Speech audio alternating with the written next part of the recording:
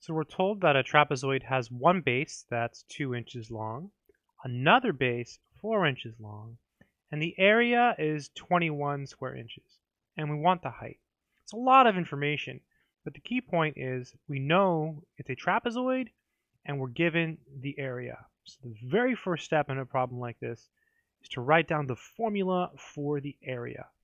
So the area of a trapezoid is capital A, and it's equal to the first base plus the second base divided by 2.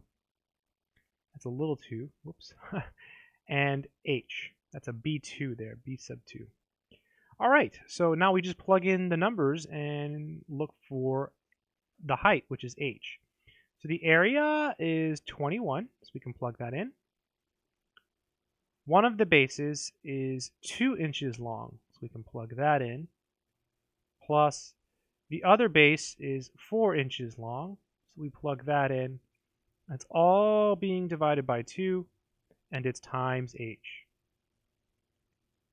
Okay, so let's see, we have 21 equals 2 plus 4 is 6, so we get 6 over 2 times h.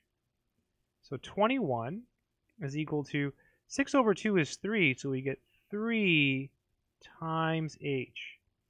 And because the h is being multiplied by 3, to undo the multiplication, we use division. So just divide by 3, divide by 3.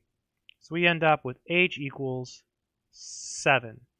And what are the units? Let's go back and look. Inches. So I'm just going to put a little in here for inches. And that would be the final answer. So again, in a problem like this, when you read it, it can be overwhelming. But just remember, the most important thing is they give you that it's a trapezoid and they tell you the area. And so you just start by writing down the formula and then just plug everything in and then carefully solve for what's missing. I hope this video has been helpful. Good luck.